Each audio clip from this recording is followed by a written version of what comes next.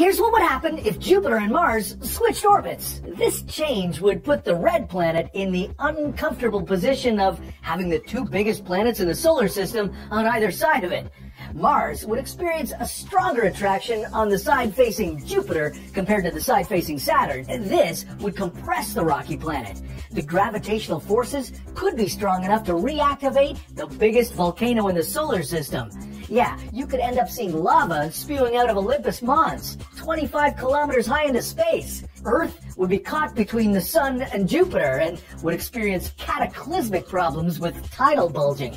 So, what you once knew as a lovely, habitable home would transition into a volcanic hell. And with Jupiter suddenly on the opposite side of the asteroid belt, all those millions of rocks would be pulled in a new direction, toward it, meaning more than a few would crash into Earth. So, here's what would happen if the Mullaperiyar Dam suddenly collapsed.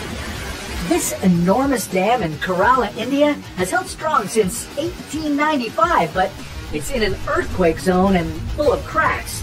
If a crack expanded all the way to the dam's reservoir, the dam would burst. You'd be in deep trouble, very deep. As the dirty water filled with soil and rocks flowed out faster and faster with the break, you'd have enough water to fill 180,000 Olympic-sized swimming pools. Buildings, roads, and bridges would be wiped out. After 45 minutes, flooding would reach the nearby Idukki Dam.